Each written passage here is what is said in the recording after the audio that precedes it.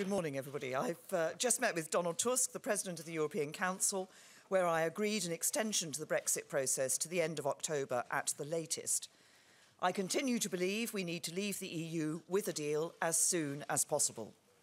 And vitally, the EU have agreed that the extension can be terminated when the withdrawal agreement has been ratified, which was my key request of my fellow leaders. For example, this means that if we're able to pass a deal in the first 3 weeks of May, we will not have to take part in European elections and will officially leave the EU on Saturday, the 1st of June. During the course of the extension, the European Council is clear that the UK will continue to hold full membership rights as well as its obligations. As I said in the room tonight, there is only a single tier of EU membership with no conditionality attached beyond existing treaty obligations. Let me conclude by saying this. I know that there is huge frustration from many people that I had to request this extension. The UK should have left the EU by now, and I sincerely regret the fact that I have not yet been able to persuade Parliament to approve a deal which would allow the UK to leave in a smooth and orderly way. But the choices we now face are stark and the timetable is clear. So we must now press on at pace with our efforts to reach a consensus on a deal that is in the national interest. Tomorrow I will be making a statement to the House of Commons.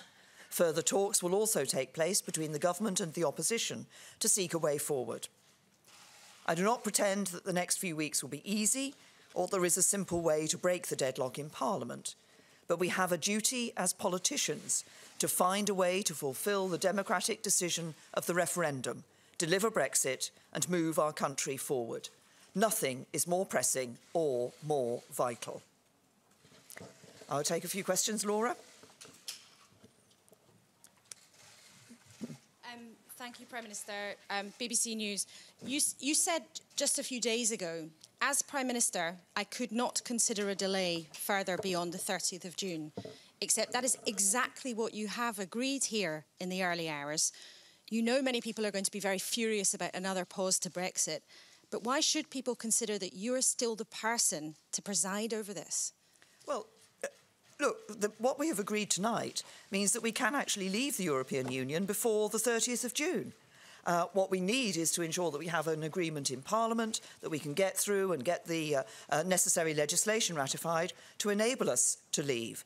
I want us to leave the EU with a deal, so it's an orderly exit, as soon as possible. This decision enables us to do that. Beth. Beth Rigby, Sky News.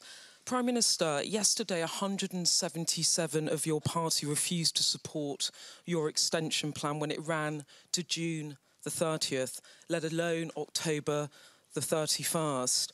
How can you still in good conscience remain the leader of the Conservative Party after agreeing this extension tonight?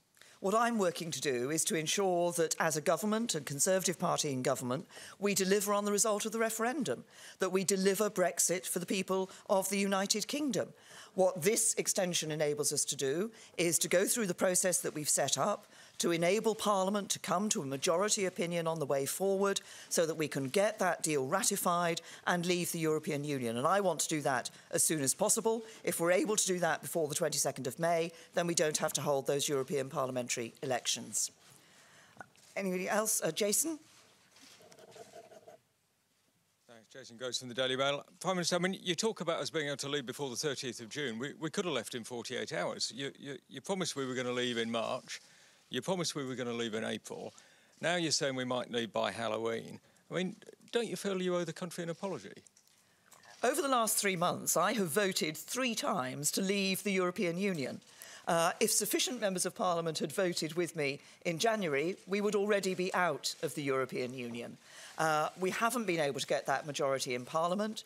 As you know, I have now been reaching out to find a way in which we can get an agreement that will command a majority across the House of Commons to ensure that we can put the legislation through, we can ratify the withdrawal agreement, have the withdrawal agreement bill through the House of Commons and the House of Lords so that we can ratify this agreement and leave the European Union. I want to do that as soon as possible. That's what I'm going to continue to work for. George.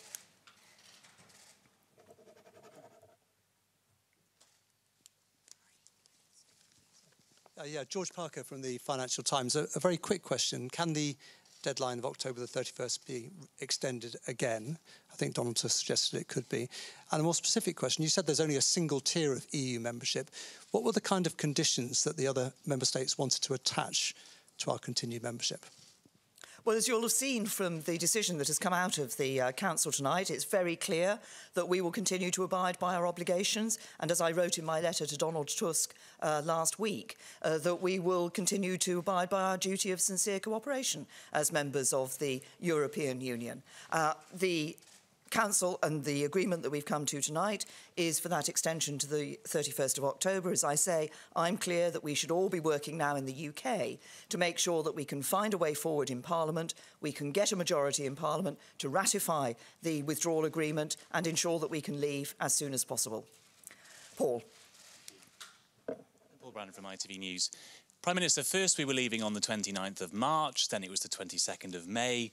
Now it could be Halloween. Do you think your party back home will consider this a trick or a treat?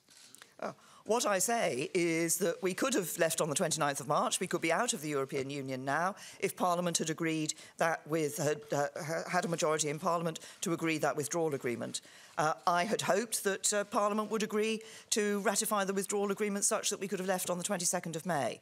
If we can now find an agreement in Parliament and put the legislation through in time, we could still leave on the 22nd of May and not hold those European parliamentary elections. What we must all be working for is to find a way that we can get a majority in Parliament so that we can leave the European Union, deliver on the referendum and do it as soon as possible. Pippa? Yes, sorry, I was looking. From the Daily Mirror. Prime Minister, Donald Tusk suggested that we could keep on coming back and asking for extensions. What confidence can you give the British people and your own party that Brexit will ever actually happen? Well, I'm very clear that we must deliver as a government on Brexit. Parliament gave the referendum, the choice to people in the referendum. The government said that we would abide by the decision that the British people took. It is now our duty to deliver on that decision. We could already have left the European Union. What I want to do now is to work to ensure that we get that majority in Parliament such that we can ratify this agreement, leave the European Union, do it in an orderly way with a deal and do it as soon as possible. Thank you.